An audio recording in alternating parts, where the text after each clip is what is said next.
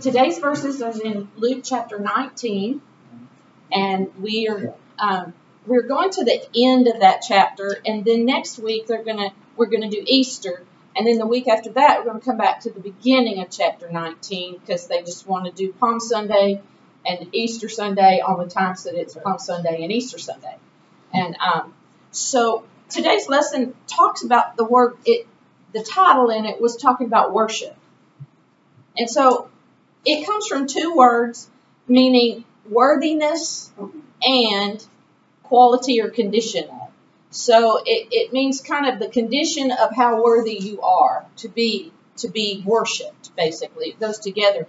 So the Sunday school guide said to worship is to declare someone or something worthy to receive our adoration and allegiance.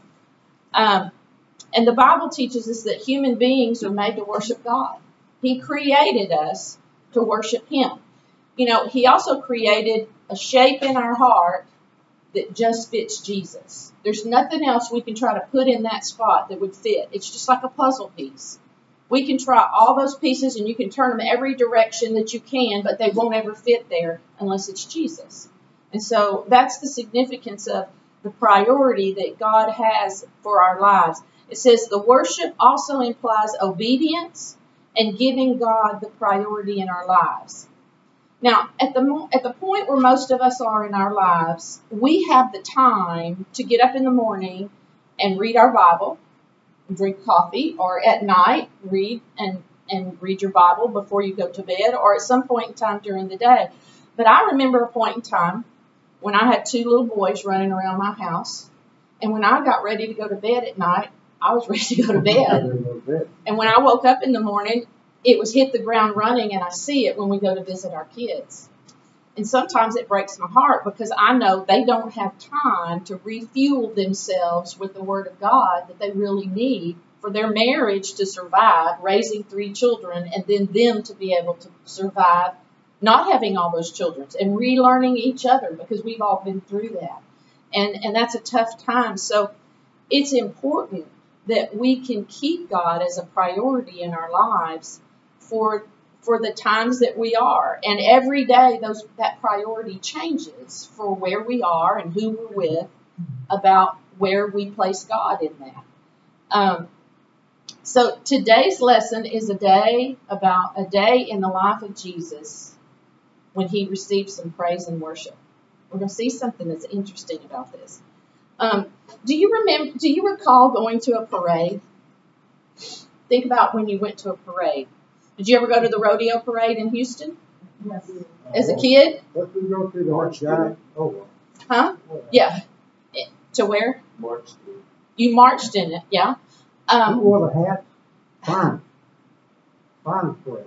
Yeah, I remember marching in the San Jacinto Day parade.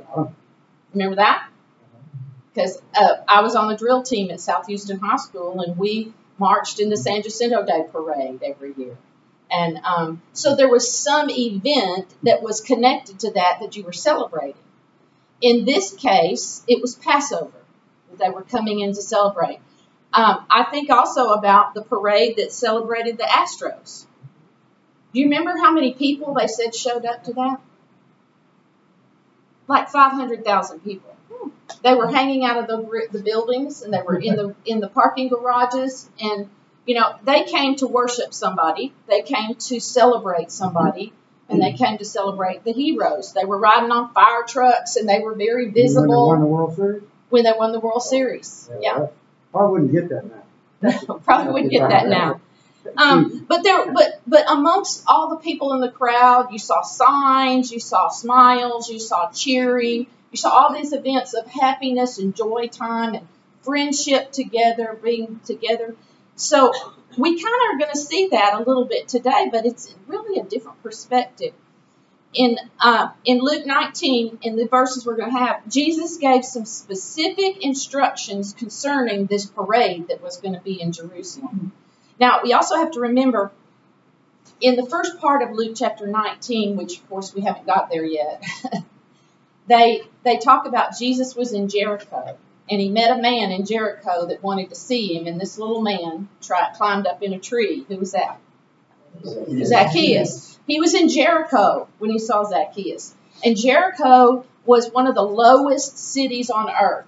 They said it was 800 feet below sea level. But then Jerusalem was like 3,000 feet above sea level. So basically coming from Jericho to Jerusalem, they said was literally about straight up, and it was 17 miles between the two of them. So they come from Jericho and they're coming in, and all this time as they're coming in, Jesus has been talking to his disciples about what was going to happen in Jerusalem.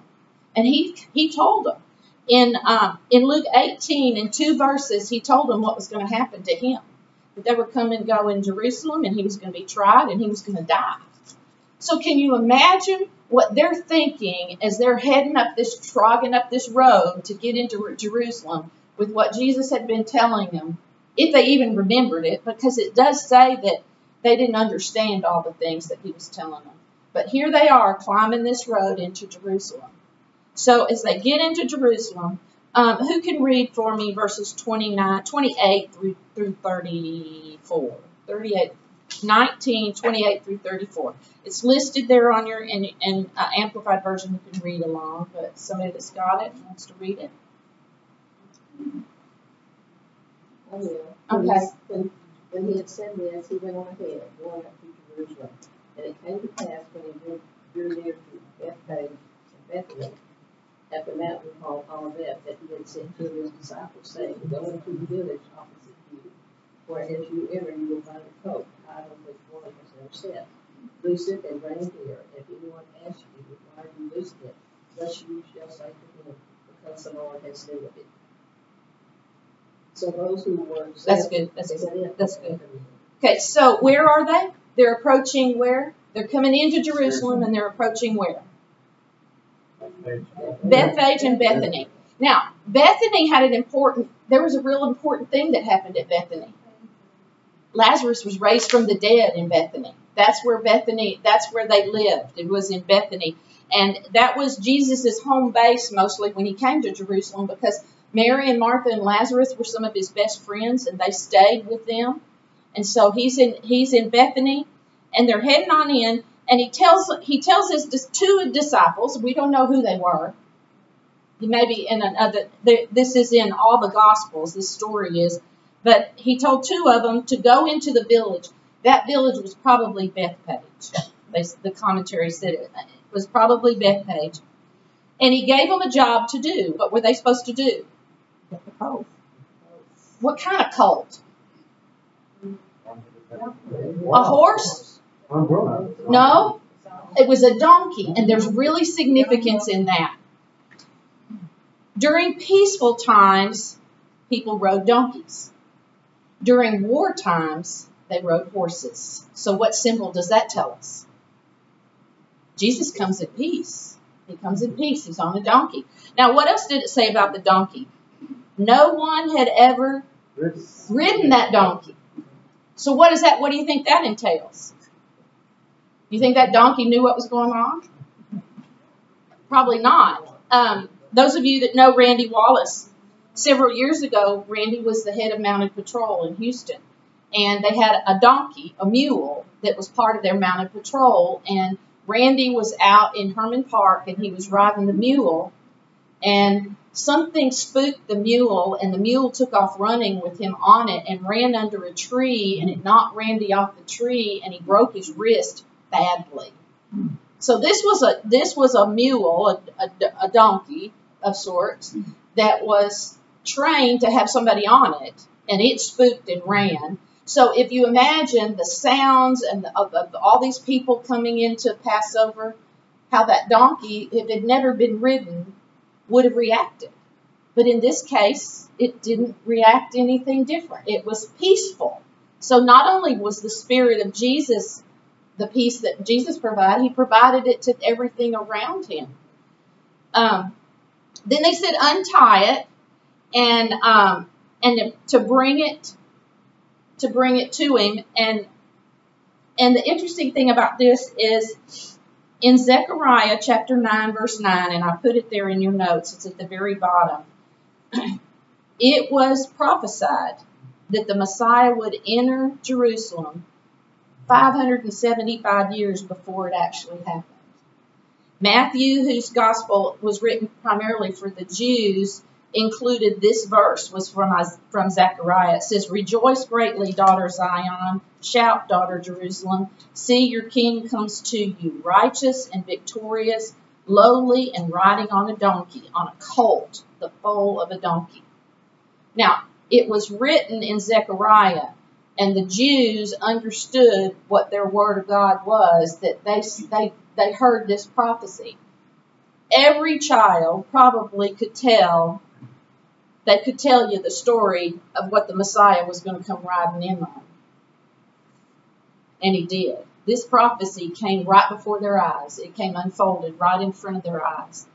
Then it said they were to untie that donkey, and when they were asked what they were doing, they were to say that the Lord needs it. So probably these people where the donkey was, probably Jesus knew them or had at some time known them. That it wouldn't have been likely that, total strangers.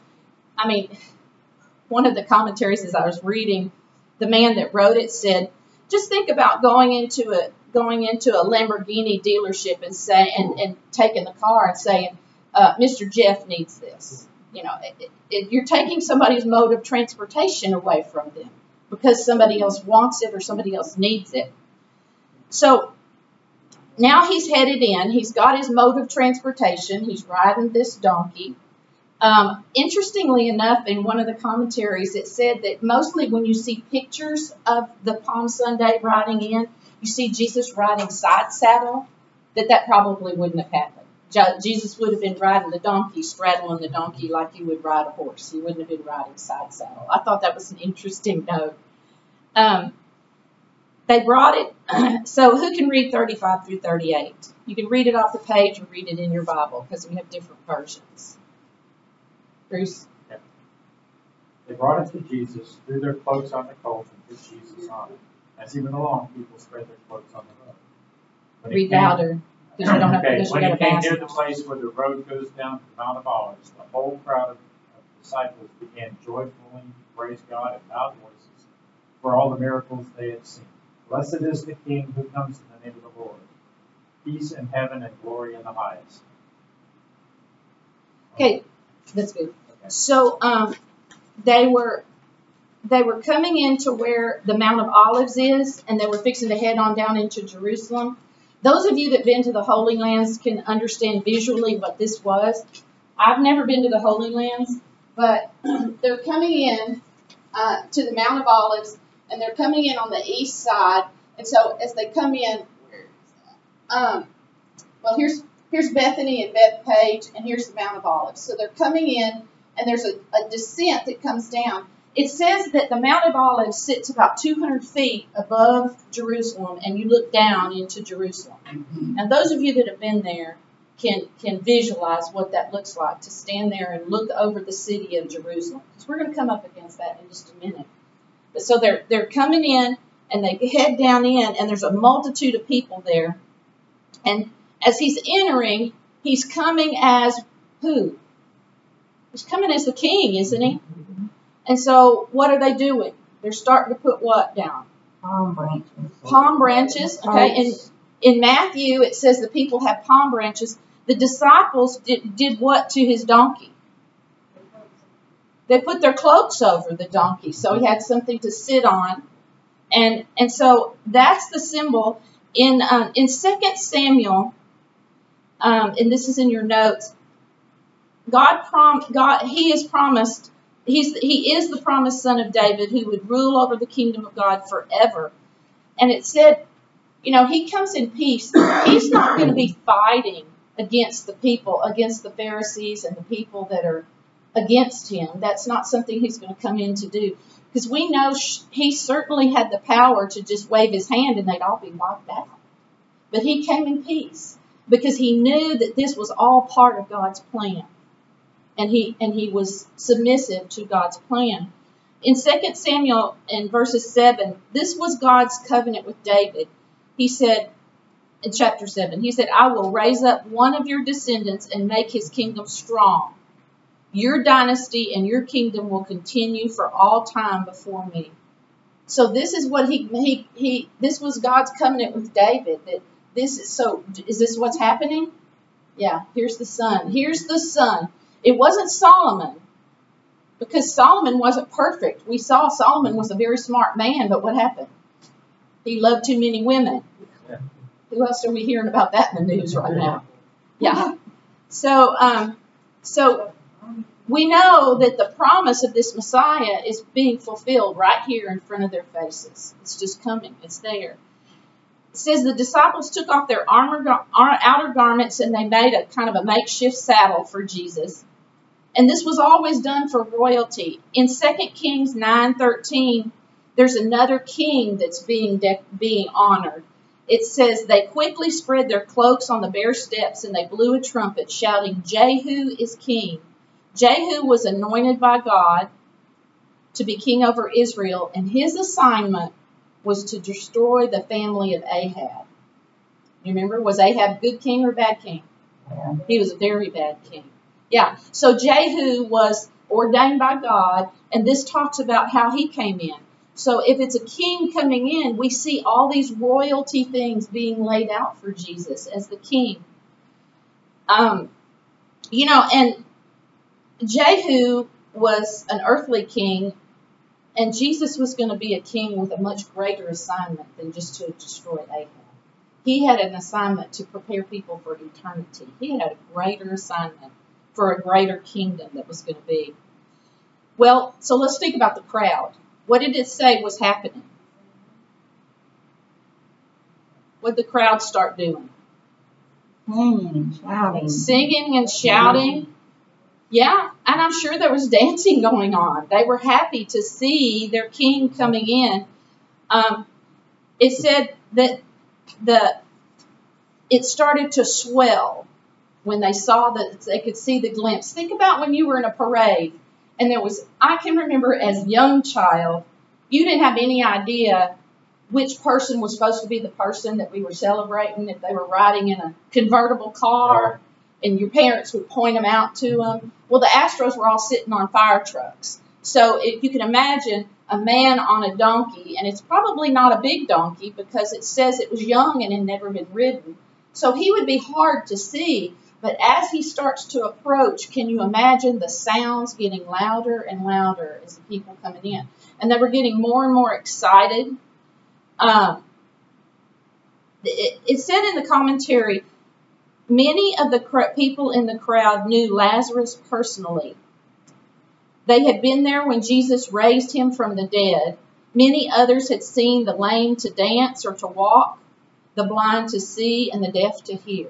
So if people had witnessed all these things happening and hearing about all these things happening, but they had never seen Jesus, and this comes to the point where they finally get a chance to see who this man is, can you imagine the excitement that's starting to build there? It just would, you could just kind of feel, and the commentary said it would be a fever pitch and almost a frenzy among the crowd. And it says they began to sing. And interesting enough, this song that they sang, "Blessed is the King who comes in the name of the Lord, peace in heaven and glory in the highest heaven." This was from Psalm 118:26. It's in there. I wrote it in your notes. It was a song about the Lord. And you know, there is a song that we sing. It's just a little, it says, "Blessed is he that comes in the name of the Lord." And that's from that verse right there, Psalms 118:26. In Matthew, he records that the people were singing, "Hosanna to the Son of David, Hosanna in the highest heaven." And the word Hosanna, interestingly enough, means save now. Save now. So all the pieces, even what the people were saying, all fit into the prophecy of who Jesus was and what he was doing. In the book of Matthew, it tells us the people cut palm branches and they started to lay them on the ground and they were waving them in the air. I thought about bringing some palm branches today just so we could have a few. And as I was... They're all dead. They're all dead. As I was driving along Bay Area, there's one section right there in front of the big IBM building, and there's along the path, and they're just They were all brown. They're all dead. So I was like, well, we're not going to have any palm branches this year. But they waved them, and the words they were saying is like, our Messiah is here. The people that understood the prophecy and could connect it understood that this was what their prophecy had told them was going to happen. But there was one thing that many of them were still looking for. They were still looking for an earthly king. That king was going to save them from the Romans, and that they were going to, Israel, the nation of Israel, was going to be restored to its rightful place among all the nations, because it had been destroyed and built back up and destroyed and built back up, and they thought that their earthly king was going to come, and that wasn't going to happen anymore. So there's still some misconception among those people, but they were excited because this was what they had read about and been taught about all their lives, that this man was coming. So they offered their praises, and it's interesting, one of the comments said, in the verse in Luke chapter 2, the angels said something. Glory to the God in the highest heaven, and peace on earth to the people he favors. So we see those same words being praised and used again that were used when Jesus was born. So there's just so many things that happen. In verses 39 and 40, it talks about why is he worthy for our worship and our praise. Somebody can read 39 and 40. And some of the Pharisees called to him from the crowd, Teacher, rebuke your disciples. And he answered and said to them, I tell you that if these should keep silent, the stones will immediately fly out. So what did he want them to rebuke them for? Oh, they were saying he's the Messiah. For saying he's the Messiah. Yeah, for saying he's the Messiah. Because that would equate him with who? With God. And the Pharisees didn't believe that. They believed that he was a good teacher. Now, so not everybody in this parade was happy to see what was going on. But Luke is the only gospel that includes this conversation between Jesus and the Pharisees. We see the story of his entry in Matthew and Mark and John, but we don't hear anything about Jesus' rebuke. Jesus' conversation with the Pharisees here, so it's interesting. And to the Pharisees and some of the people, Jesus was considered an outlaw, and there was a price on his head. We know that there was a price that was paid, 30 pieces of silver. There was a price paid. The Pharisees wanted him and Lazarus. They wanted him and Lazarus. Why would they want Lazarus? Because Jesus had raised him from the dead. Yeah, he was living testimony of what had happened. You know, if Lazarus disappeared, just totally disappeared, there's one of the testimonies that would disappear. And that would obviously have been a very outspoken one, you know, that somebody actually was raised from the dead. We kind of talked about this when we talked about saying your sins are forgiven versus seeing somebody healed. You can see somebody be healed. If somebody fakes their blindness and walks around like this, and then all of a sudden they say they're blind, they can see, is there something you could doubt there? Sure. Yeah, that would be easy to doubt. But Lazarus was dead. He had been in the grave for how long? 4 days. 4 days. He'd been there long enough to be declared dead. And so that was truly. So the Pharisees wanted Lazarus as much as they wanted Jesus, because here's another thing that happened. But all throughout Jesus' ministry, when he healed somebody, when he healed the lepers, and he told them, go away and do what? Report to the authorities. Well, he told them to go to the authorities, but other people, when they were healed, what did he tell them? Don't say anything. Don't say anything about it. Don't say anything about it. Well, you know what? The time was not right for that. And today, on this day, on Palm Sunday, the time became right. And Jesus accepted his praise. And now here is the time that Jesus says, I'm going to reveal to you truly who I am. This kind of gives me goosebumps. He accepted it, and he also encouraged it for people to go and tell what was happening. Worshipping Jesus outwardly could have brought on the wrath of the Romans, because then there was an uprising, the Romans would come in, and there would be a problem. So that would be one of the reasons why Jesus would tell them, don't go say who I am, because then we might stir up something else that causes a problem, and it's not time yet. So the time comes. The Pharisees are criticizing Jesus for criticizing the disciples for praising Jesus, but the Pharisees considered Jesus to be a teacher, and they thought he was misinformed at that, because he wasn't teaching what the Bible was telling, what their Pharisees were teaching. So they considered him to be a teacher, but to be misinformed. Sometimes they think about that. When like a celebrity takes on a cause about something, and you kind of wonder about what they want to get out of it, I think that would be something to compare with the Pharisees' outlook towards who Jesus was. That Jesus, here's this man that we know he's a good teacher, but look at all these people he's bringing in. Now people are just surrounding him, and they were jealous, and they were self-righteous, and they saw Jesus. They saw it as false worship, because here the people are worshiping somebody that's just a teacher, and he's not the king, but yet he truly was. And it just made them even madder. Well, here now Jesus says there's no need to hide the truth any longer. And he was the Messiah, and he was God himself. And it was time to tell it and shout it. Now, what did it say happens? If these people keep silent, the stones will cry out. Thank you. There's a song about that. There is a song about that. If we keep our voices silent. We'll get back to that later, I'll tell you. In Zechariah 2:11, there's a reference to the stones crying out. It says, the stones will cry out from the wall, and the rafters will answer them from the woodwork. The context of this comes from Babylon. That the wickedness in Babylon was so bad that even the stones and the walls would testify as to how bad their wickedness and their evil was. That even the stones could tell the story of how bad it was there. So we see Jesus is now heading in. We see that the Pharisees are not happy. We see the people are just out of control happy. But as Jesus approaches Jerusalem, remember he's coming in the Mount of Olives, and he stops at the Mount of Olives, and he looks out on the city. This is so sad. This is so sad. Who can read verses 41 through 44? As he drew near, Oh, he you saw got it. the city and wept over it, saying, You have known, even you especially in this day, the things that make for your speech, but now they are hidden from your eyes.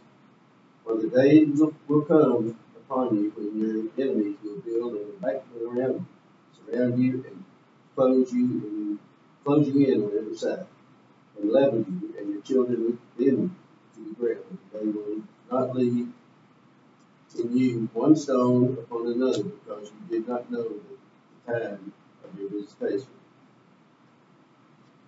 Only Luke records this. Only Luke records Jesus stopping there and looking down on the city, and how bad he hurt and his compassion for the city. Now, even those of you that have been to the Holy Land that have that view, you think about it, in Jesus' time, that city was walled, wasn't it?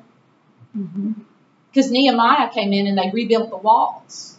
So that was a walled city, and he looked down on that city. If you think about the walled city, how hard and how long people had to work to build those walls around that city. And the gates that were put in, just the magnificence of what that city would have looked like. And the word Jerusalem has peace in it, has the word peace. Selam is shalom. That's the word of peace. There in your notes, I wrote, the people of the city with peace as part of their name did not know what would bring them peace. They didn't recognize Jesus. And the Jewish leaders rejected the Messiah. They refused God's offer for salvation in Jesus Christ, and even God himself came to visit them, and they refused it. 40 years after Jesus said these words, they came true. In 66 AD, the Jews revolted against Roman control. 3 years later, the Roman Emperor Titus was sent to crush the rebellion. 600,000 Jews were killed. This was the judgment of rejecting Jesus. But God didn't turn away from the Jewish people. You know what? God promises that they are His people. They are still His people. And He's still waiting for them to come back.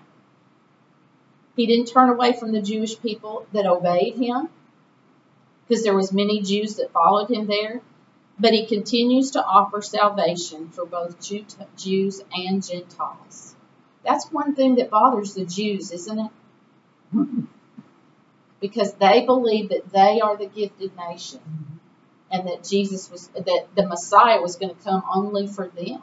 So that's part of the reason that really bothers them. Well, as our King, Jesus deserves our worship and obedience. You know, the people that gave up the people that gave up that donkey, they had obedience because they just did what they said. The King wants it. Jesus needs it. They were a group of people that had enough faith in who Jesus was that they gave up what they thought was important to them. So Jesus deserves our worship and our obedience, to be obedience to Him. Our worship for Him should include every phase of our lives: our time, our talents, and our treasure. What's the hardest one to give up? What's the hardest of those three to give up?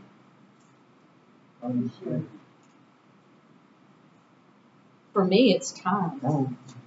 It's time. It's time. It's easy to take my talent and use it for something. And it's easy for me to give a money to help or support something. But to give up my time, like I said, when we got little people in our household, it was hard to give up that extra time to sleep a little bit later in the morning, or at least to sleep until the kids started stirring. Yeah, our time is some of the hardest things to give up. And there's that song. If we keep our voices silent, all creation will rise and shout. If we fail to praise you, Father, then will the very rocks cry out. And I remember that song. When I read that verse that says, Jesus, the rocks will cry out. If we don't praise Him, then the rocks are going to cry out. And that's amazing in itself. But I sure I wouldn't want to be in the position where I'm not praising Him, so some inanimate object shows more glory to God than I do. And He created me. I hope that you have a great day today, even if it does rain. It'll be a day to just be quiet and have time to just enjoy some quietness and maybe get an extra little bit of time to read your Bible. This lesson has been fun to study and to read, and there's so many things in it to learn. The one thing that I did not point out in your lesson is in the book of Daniel. Daniel